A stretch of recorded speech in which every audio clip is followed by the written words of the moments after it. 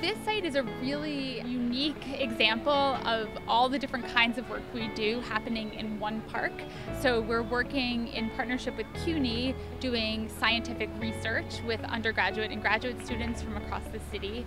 It's going to be over 10 centimeters. So the first thing we'll do is we'll look at the species of the tree. This is a white mulberry. We say maybe we have like 2% dumping, and we have a few different species in here. So we have garlic mustard.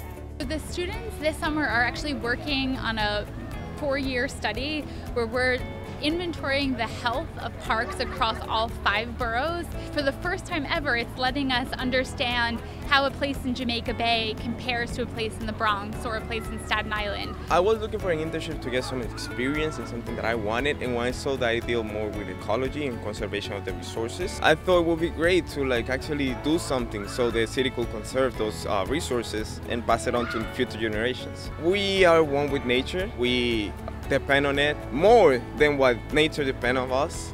So we don't conserve the one thing that is actually nourishing us and giving us all we need. How are we gonna survive in the future? It doesn't matter how many iPods and how many technology we can achieve. We are never gonna get somewhere with our nature. This is our 2nd year working with CUNY students, and we have a hope and a vision of working with CUNY as a long-term partnership.